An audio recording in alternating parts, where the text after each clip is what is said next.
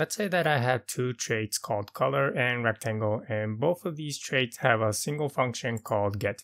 For the color trait, the function get will return a string, the name of the color. And for the rectangle, let's say that it determines the position of this rectangle, followed by the dimensions, the width and the height.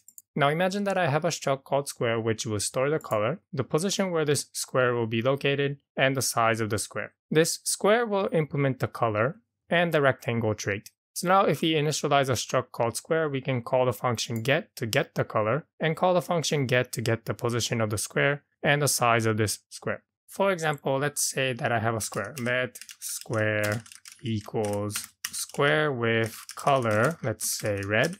Top, we'll set this to 0. Left, let's also set this to 0. And size, let's simply set it to 10. Now, if you were to call the function square.get, Rust doesn't know which function it needs to call. Does it want you to call the function get for the rectangle trait, or does it want you to call the function get on the color trait? So how do we tell Rust that maybe we want to call the function get for the rectangle trait? This is where we need to use the fully qualified syntax to call a method on a trait. Let's say that we wanted to get the color.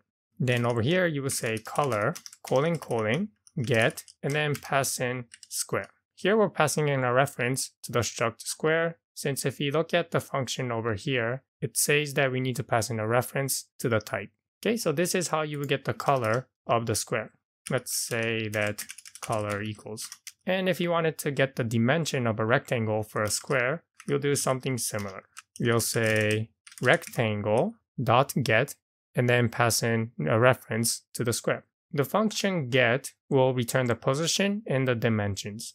XY for the positions and width and height. Okay, let's print these out. Println color is color and println XY width height.